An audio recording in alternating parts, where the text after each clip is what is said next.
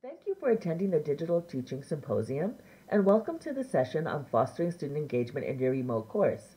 I'm Monica Hill, Blackboard Clients Experience Manager, and I'm going to be your facilitator today. I've been with Blackboard since September of 2017, and I have over 25 years of experience in academia. I started as my career as a professor of English as a second language, freshman English, and developmental reading and writing. And I've also worked as an instructional designer of online programs and in program evaluation for online programs. With me today are two of my colleagues from Blackboard, and they will introduce themselves in the chat. Today we're going to talk about some of the differences between remote teaching and online teaching. We're going to discuss the need to think in a new modality as we get deeper into remote teaching. And we're going to look at some of the tools within Learn that you can use to help drive student engagement in your course. And also we'll look at how you can leverage the mobile apps. And we'll look at some of the interactive tools in Collaborate. We'll also have time at the end for an open question and answer session. Also today, my colleagues and I are going to be answering your questions in chat. So as we go through the presentation, please share any questions, comments, feedback in the chat, and my colleagues and I will do our best to answer them. And again, at the end, we'll have time to answer any questions we didn't get to or any other questions that come up. Now, remote teaching is very different from teaching online. And I think when we think about remote teaching, we really are thinking about something that is an emergency response and really was designed to be temporary. Remote teaching is about having that continuity of education in unexpected circumstances. So when we go into remote teaching, we really are thinking about the critical communication and interaction we need with our students for them to be successful in our courses. And generally in remote teaching, the setup is pretty rapid, and our focus is on making sure that the content and communication channels are reliably available to our students. Now, online teaching has some very, very different expectations. Online courses usually take 6 to 9 months to plan, and the roles for students and instructors are very clear because in online learning, a big thing to keep in mind is online learning is usually the selected learning modality by both the instructor and the student. The instructor decides to teach an online course, and the student decides to enroll in the online course.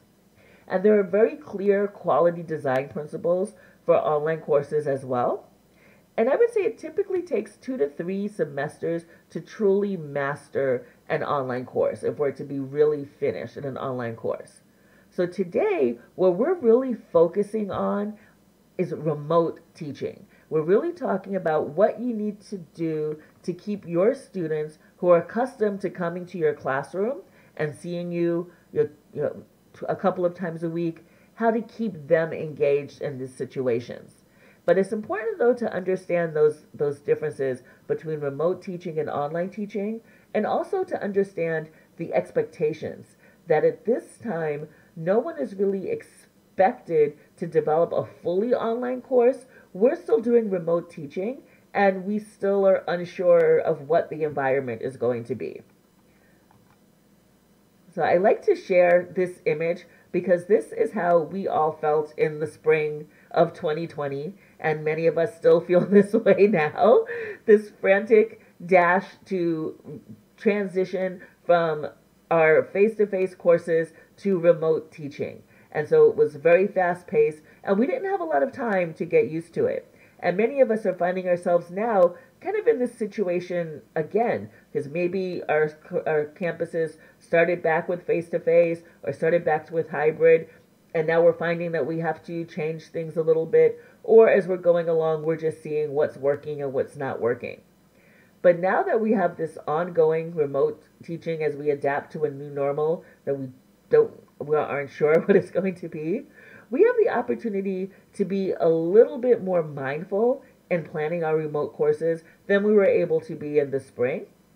And we have a chance to get to understand those differences, and we've had some experience too to help us see those differences in modality between teaching remotely and teaching on campus.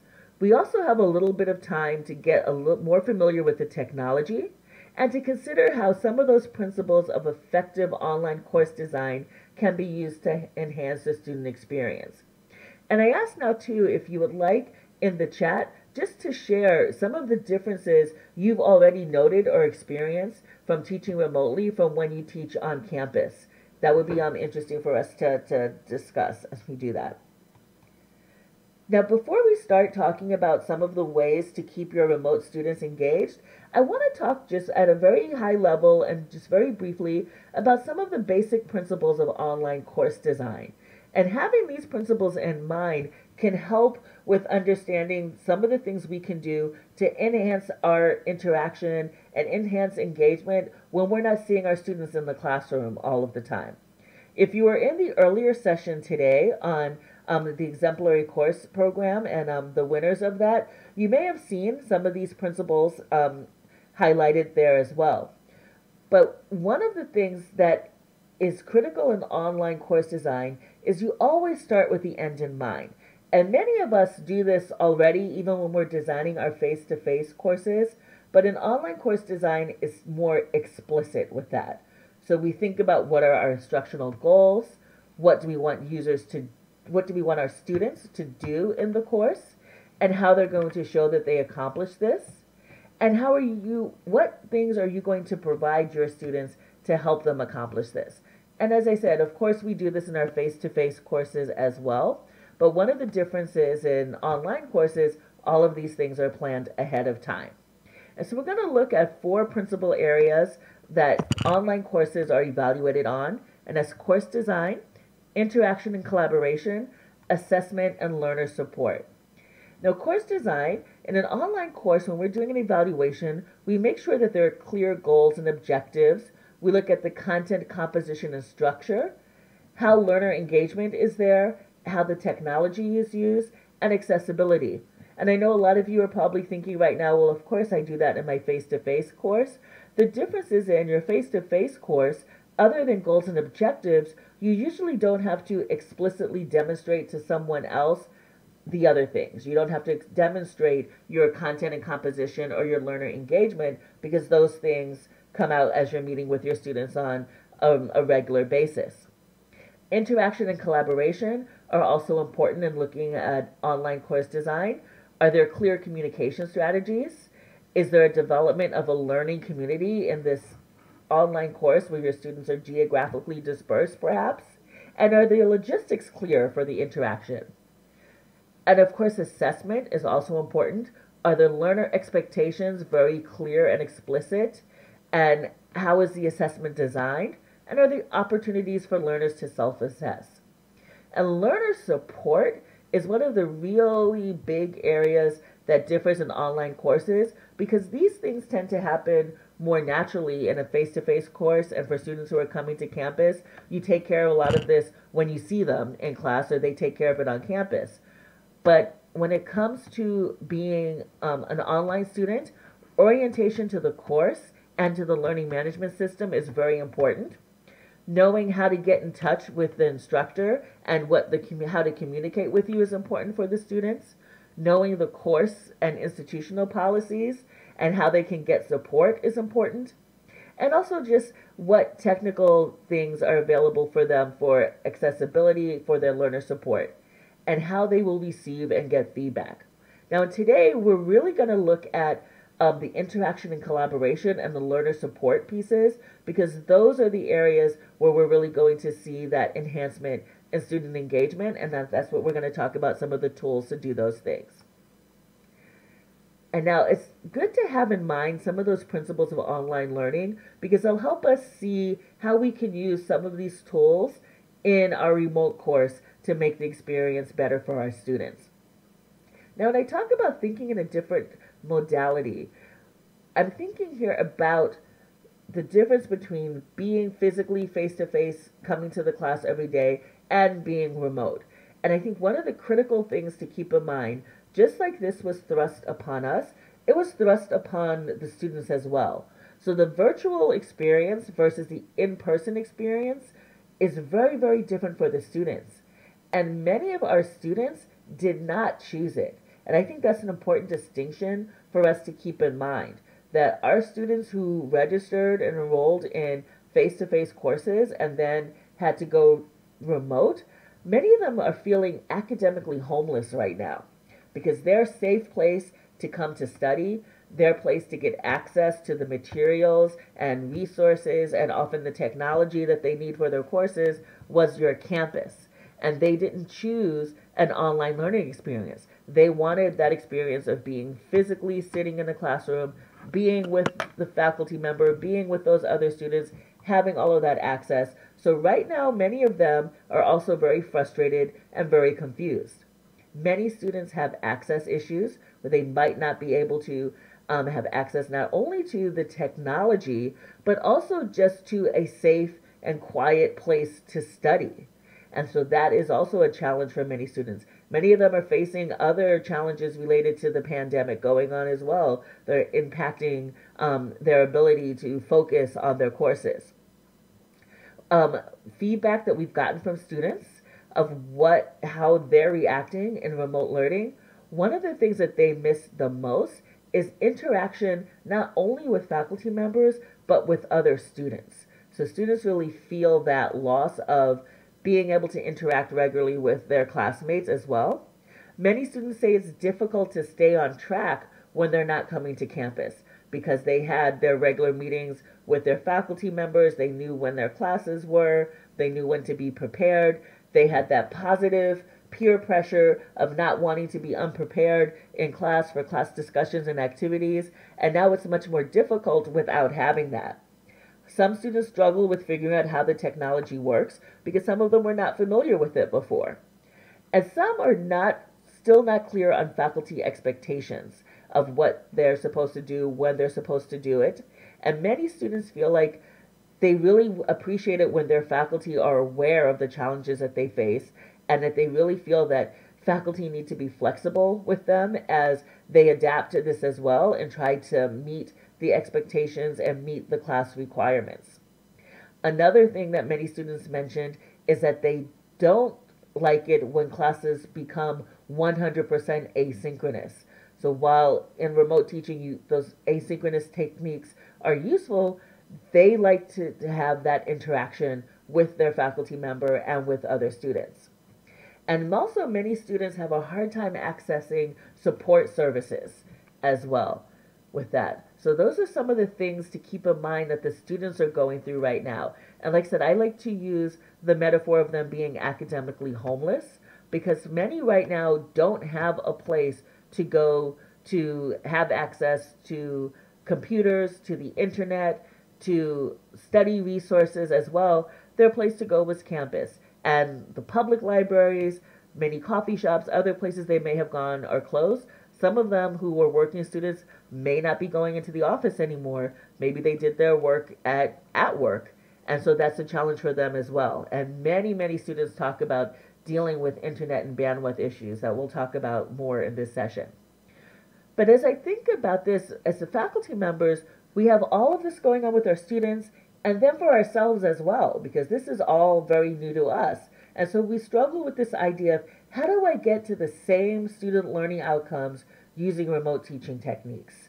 And that's where we're going to talk about the asynchronous techniques that you can use, including recorded lectures, discussion boards, online assessments, virtual office hours, and a clear communication strategy. So these are all things that can help you achieve those.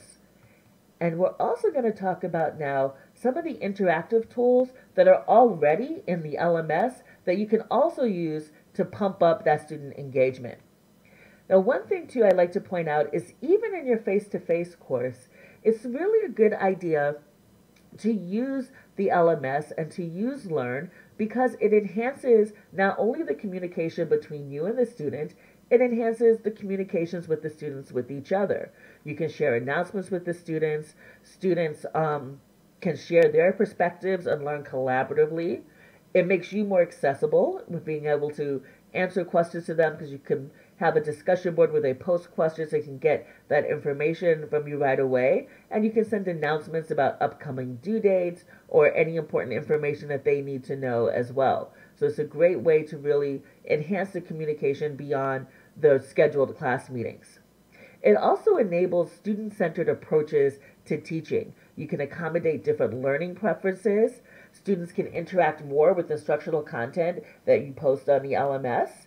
And it also gives them that opportunity to explore more and to do a little bit of independent learning as well.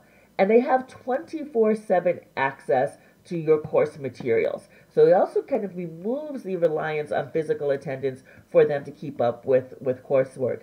When I teach on the ground, I have a no absences policy, which means that I expect students to come to the next course the next class meeting fully prepared, because I post all of my lecture notes, any recordings that I did in the class, all of the upcoming assignments. Everything is posted in the LMS, so students know if they miss a class meeting, they can go to the LMS and get everything that happened in class, and so that they are expected to come prepared to the next class as well.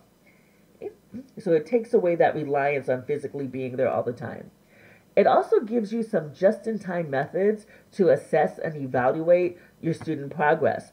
There are online tests you can give, surveys, discussion forums. When we talk about discussion forums, I'm going to show how you can really use discussion forums to not only drive engagement, but also as quick means of assessments. And of course, you have assignments. And another nice thing about the LMS is it makes a lot of the administrative tasks you have to manage your course, it makes a lot of those much easier. Because as I said before, you can post announcements, you can post your handouts and assignments, so you don't have to print things out or have your stacks of paper you carry around.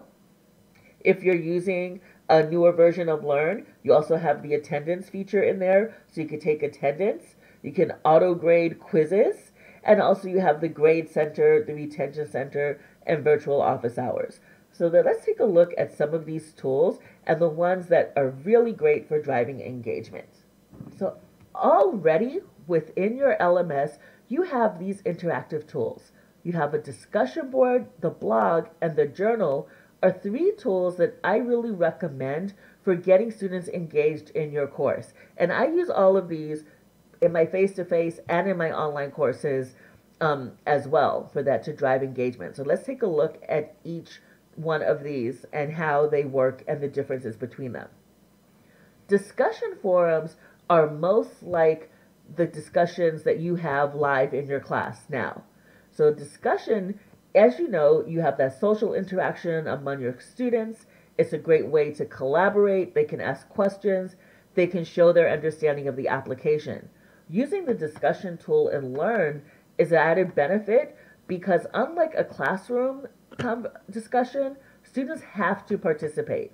So I like to say there's no back row in an online discussion forum. Students have to participate in the discussion, and you have a record of their participation in that discussion as well. And it's a good way to drive the engagement. Anytime I have a reading assignment, I always have an accompanying discussion forum. Not only is the way to make sure that the students have read the reading and engage with it, it also lets me know if they've really understood the reading and if they can apply the concepts. And it gives them a chance to exchange ideas and perspectives on whatever was in that assignment as well.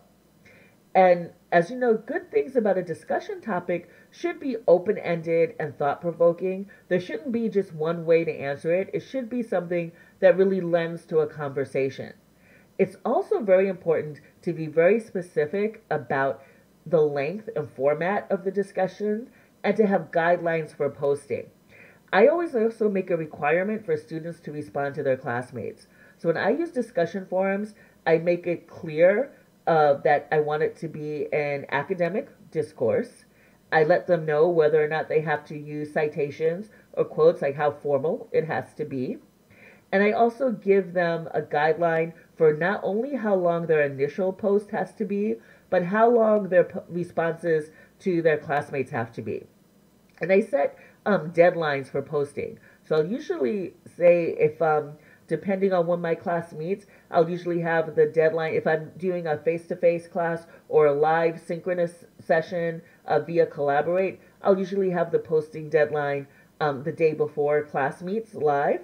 So I have a chance to look at those and we can use those as a springboard in our live discussion as well. And I also make them respond to each other. And I'll usually tell them you have to respond to two or three other students. I make it very clear. And I give them a requirement for how long those have to be.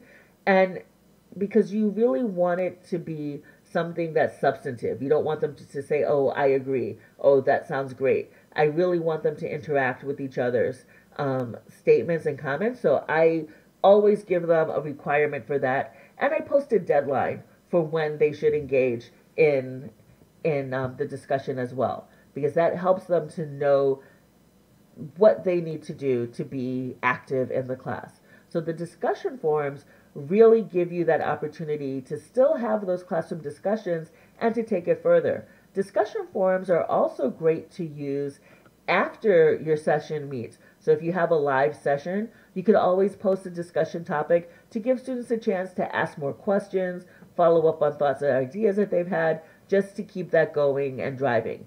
And you have the option of grading or not grading discussions. I usually grade mine because I work mainly with undergraduate students, mainly first and second year students. And so I always grade them so I know that they will do them and participate in them.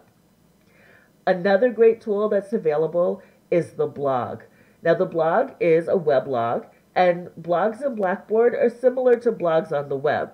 So usually on the web, you have blogs where people respond to either experiences, they express their ideas freely, and they're open and shared with the world. And it's like an online diary that people share with the whole world.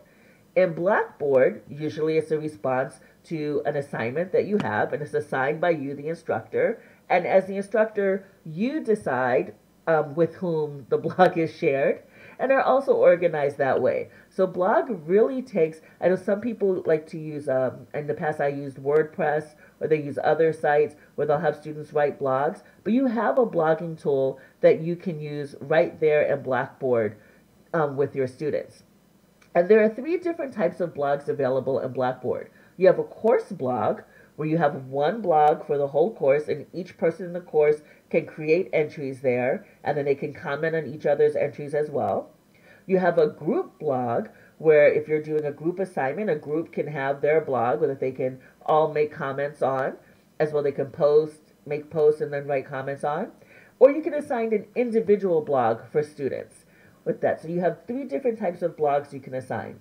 Now, blogs differ from discussions in that the discussion forum is more like the classroom discussion. There's more back and forth, more interaction, whereas a blog is more like commenting on an article, image, or video posted on the web. So it's not as much back and forth conversation. Somebody will either post a short piece and then their classmates will comment on it, or they'll share a video that they did or an image. So it's different in that sense. It's not the same deep level of back and forth interaction as you have with the discussion board, but it's still a great way to extend their students' learning, to get them engaging with each other, with each other's content as well. And it's something that many of them are already familiar with because they're on social media. So they're very familiar with reading things on social media, looking at videos on social media, and commenting on them and sharing posts. So it's a great way to extend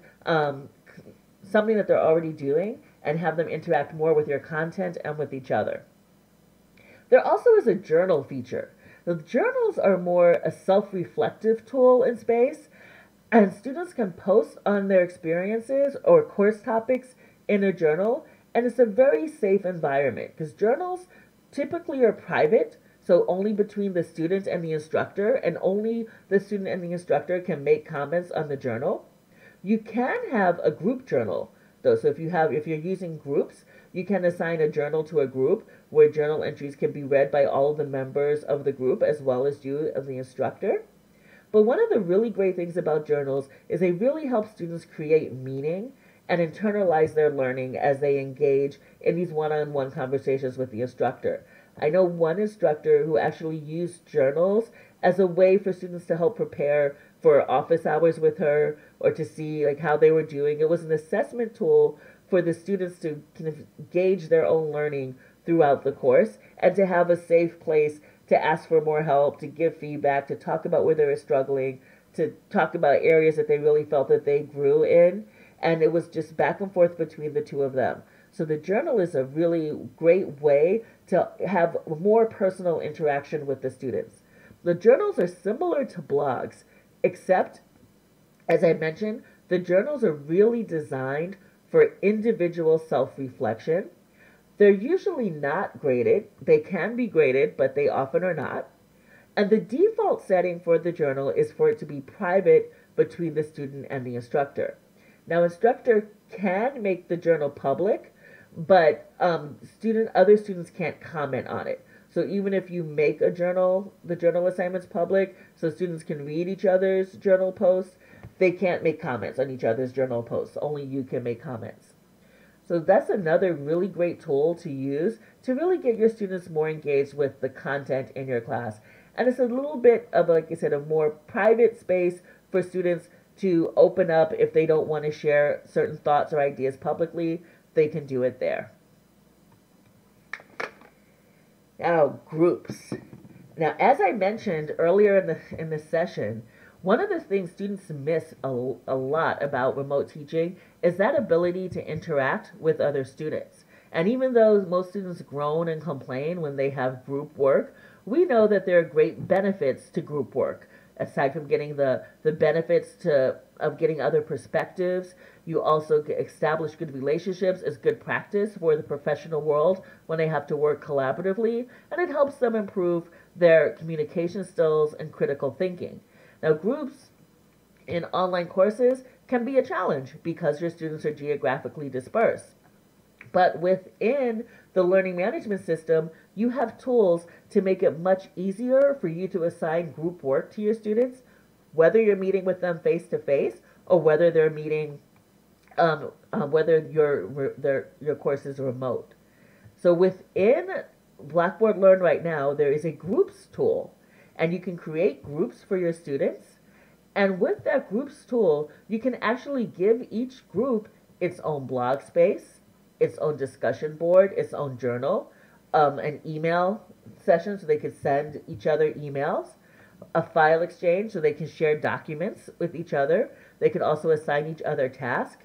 And one of the things I like the most about the group tool, and I find the most useful, is that you can also give each group its own Collaborate Ultra meeting room. So if your school is using Blackboard Collaborate Ultra and you have group assignments, you can actually create a Collaborate room for the group to meet in where they're all moderators so they can hold synchronous group meetings without all having to be in the same place together and without you having to be there to facilitate it and without you having to manage the room or to create it for them. You just check that box in the groups tool and they have a Collaborate room so they can meet and do their group projects together as well. So that's really something to keep in mind, that you have the groups tool in Blackboard Learn right now that is really a great way to get that interaction with your students. So I encourage you to, if you're doing group projects, to keep doing them, and remember you have the groups tool available to you. And my colleagues and I are sharing in the chat some links to where you can get more information on all of these tools that we talked about. Now, Blackboard, we also have the mobile apps, and the mobile apps are very, very helpful for students as well to keep them connected to your class.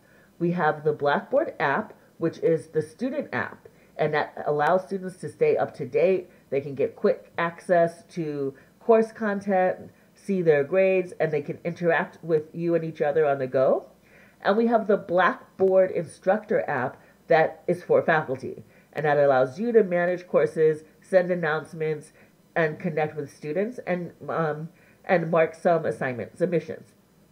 Now, it's also really important to keep in mind that today many students are relying on their mobile apps for connectivity, that they use those more than they do their computers, especially with remote learning thrust on them. There are some students who really are heavily having to use their phones or tablets to complete their coursework or do that. And we actually have a session on designing for mobile learning as part of our instructor webinar series, and I'll share the link in the chat about that if you want to learn more about how to design your courses to make them a little bit more mobile friendly for students. But it's really important to keep that in mind that mobile learning can happen in different environments. So your students can stay engaged with the content even when they're on the go. They can still read their assignments. They can still watch videos if you have that, and they can also participate in collaborate sessions from their phones as well. So that is really great to know. Another great thing we mentioned that a lot of students mentioned is a struggle to stay on track. With the mobile app, they can get announcements of when things are due. They get reminders that pop up and let them know something's due. As I mentioned, they can send you a message through the app. They can also join a collaborate session for your virtual office hours through the app as well. So it's a really great way for them to stay connected and stay up to date with what's going on. It also gives you the opportunity as an instructor to remember that, you know what, not every assignment has to necessarily be done on their computer. You can create video assignments where students can create a short video on their phone that they can share with the class as well with that. So it lets them use things that they're more comfortable with, they're more used to, and shows that it doesn't have to be a barrier. So keep in mind we have those mobile apps available to use to make life easier, and students can use their mobile phones. We've been talking about a lot of the asynchronous tools that you can use to enhance interaction in your class, and I want to shift and talk about some of the things that you can do when you're meeting with your students synchronously in the virtual classroom. And today we're going to focus on Blackboard Collaborate Ultra and some of the tools that are available within Blackboard Collaborate Ultra that you can use to make your synchronous sessions with your students more engaging and more interactive. Now, keep in mind that your school might not license Collaborate Ultra, so I'm hoping that you still get some ideas of what you can do, even if you might not have these exact tools there in the web conferencing system that you use. So one of the really great things about Collaborate Ultra is in the chat feature, we have a very robust library of emojis. And emojis are a great way to get nonverbal feedback from your students. Students are used to using emojis to communicate, so it's a great way to get them to break the ice and to share a little bit more about how they're feeling, how they're reacting to something. I like to use it often when I'm giving a live session and collaborate. I'll ask a question, I'll ask the participants what their reaction is to something, and they can give those emoji feedback as well to add some levity to the session, but also it's a way to just make them engage more. It's also a great way to get feedback during the session with that to make sure that they're paying attention or asking that as well. So it's a good way to just get a little bit more of the nonverbal feedback that you can't always get when you're meeting with people remotely. Another great thing is on the attendees panel in Collaborate, in addition to being able to see the role of each attendee, you also have a raise hand feature so you can see when somebody has their hand up. And I like the fact that the raise hand feature really keeps them in order. So you know who raised their hand and what order as well. And so you can also see who has their mic on.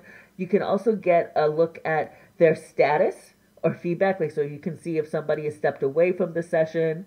And you can also see what their connection is. You can see if somebody is having a weak connection, you'll see that there as well. So those are all really great things about that. Another thing I love are the attendee controls. So you can send a private chat message to an attendee. You can also promote them to another role. So if I'm doing student presentations, I'll make the student a presenter so presenters can share their screens as well. If you have a captioner, somebody to do captions in your class, you can make that person a captioner. You can also mute someone, and you do have that option to remove someone from the session. So say a student is being disruptive, you can remove that student from a session. What happens more often is someone thinks that he or she has left the session early for some reason, but you're hearing a lot of background noise because they left their browser window open, and you can remove them from the session to reduce that as well. There also is the attendees panel. You have the ability to detach that attendees panel. So if you click on detach the attendees panel, it keeps that panel open all the time. And I like to do that. That way I can see my attendees panel and my chat at the same time. So I can still monitor the chat, see what questions people are asking, see what emotions I'm seeing there coming from people. And I can still see my attendees panel, all the raised hands, and the reactions, which I'm going to show you. Another thing that a lot of people don't realize is available in Collaborate. If you go to the profile icon and you hover your mouse over there, you have this great menu of feedback. And I like to do these as attendance checks. I'll ask a question to see if students are paying attention and they have to agree or disagree.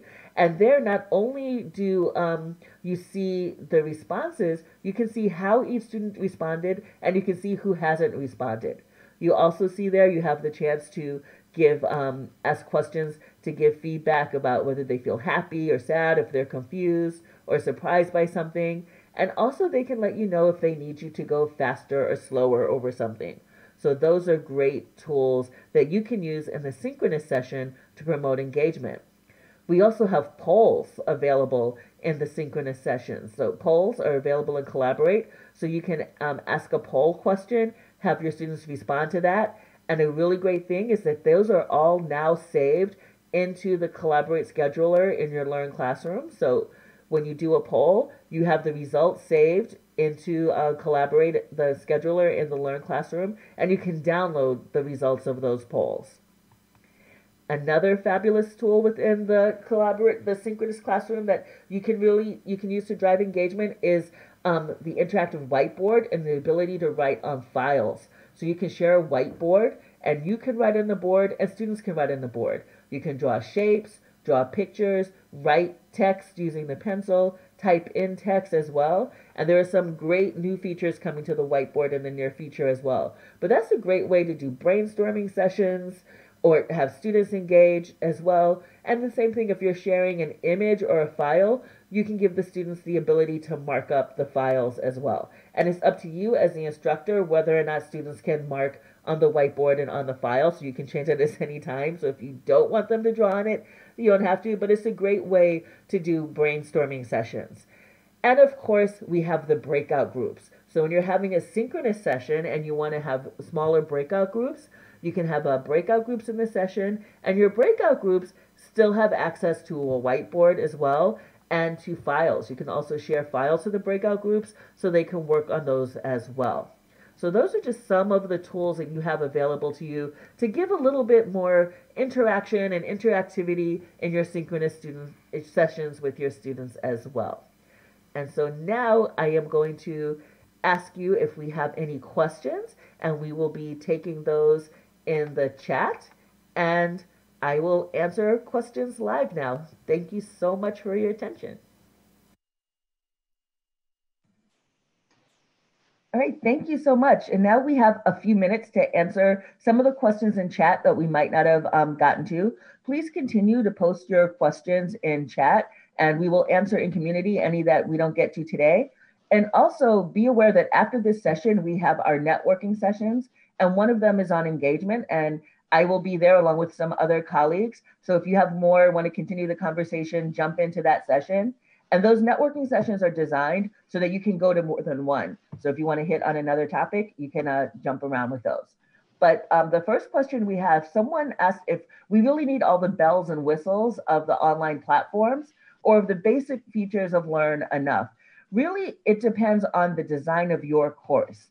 What I usually recommend to instructors is do what you're comfortable with and don't add too much at once. I think sometimes we get so excited about everything that's there, we want to use everything. But really take your time and use what fits the design of your course. And then you can add on things as time goes on if they're useful to helping your students meet the objectives and goals of your course. But it's not necessary to use everything. Really make sure that it's meaningful and that helps students get to the learning objectives and outcomes. And an example of a blog assignment someone asked for. So I taught writing and literature a lot. So usually I would have, just as I mentioned, I always have discussions to go along with the readings, but often I would have a longer, more reflective assignment about a blog. So students would have to write a blog post, sometimes based on an idea that they got from the discussion forum, because we always started, the discussion forum was always the first thing that we did, talking about the readings. And so I would ask students to write more about either a certain work of literature or about a topic that came up in the discussion forum, to pick that topic, do a little research on it, and give us a summary of what their findings or their opinion on it, and post that as a blog. It also works really great in a lot of social sciences courses as well, where you can ask students to write a short article on a topic on a hot topic right now. And so I see blogs as more of like when we go online and we read articles that people have posted and then we make comments on them. That's what I use blogs for more. When I want students to comment on each other's work, but I don't necessarily want the interactivity that you'll get in the discussion forum. And I do recommend that you don't have the blogs too long. So I wouldn't use an essay length assignment. Have it as an assignment that students can read, like reading an article online. So something that is maybe 300 to 500 words, no more than that. The max, like maybe 250. Something that is a more substantive response. Students can comment on each other's responses, but there's not that back and forth interaction with that. And suggestions for holding office hours. So I use Blackboard Collaborate, the web conferencing system for office hours. And what I do when I teach multiple sections, rather than trying to use the course room and having to coordinate which class has office hours when, I make an office hours link in one of my course sessions. And then I share that link in an announcement. And also I actually create a content area and Learn. And I share that link there and let students know what my office hours are. So I post my office hours in an announcement with the link in all of my courses. So students can use that link to join my office hours, no matter which course they're in. And then I use the breakout rooms. So in the main room, I'll either have a file or a PowerPoint slide up, or just use the whiteboard and let students know that they're in the waiting room or in the hallway waiting for their turn. And then one by one, I take them into a breakout room to meet with them privately, so that we have that privacy. So that's a great way to do breakouts. Okay. And the next question is, oh, somebody asked about setting up multiple polls in a session. So one of the, right now, there's not a way to set up polls in advance in Collaborate. So what I do, I actually put my polls on a slide. And I'll actually share that when we share the PowerPoints from this session, because that was another question. We will share the PowerPoints, and I will take out the rotating GIF to make sure that it doesn't irritate people. But when I post the questions for a poll on a slide ahead of time, so rather than taking the time to set up the polls and Collaborate, I just share the slide with a poll question on it. And then I just add the number of responses that are necessary, and I go that way. So it makes it much faster, especially if you're doing more than one poll, to have them either on a slide or a file that you can share. You put up the slide, you give students a couple of seconds to look at it, you go over the features, you hit the start, and then they can respond to the poll questions from the slide rather than you having to type it all in. So that's a great time-saving way to do that. And I think that is the last question. So like I said, I would like to remind you that we have our networking sessions coming up later after this. And we have a topic on accessibility with John Scott. There's a topic on exemplary course program. And there's another session on engaging students. And that's really designed to be networking and interactive. So if you have more comments, I hope you come. And I do hope some of you who posted really great comments in the chat join us for that session as well. And I hope to see you more this afternoon. Thank you, everyone.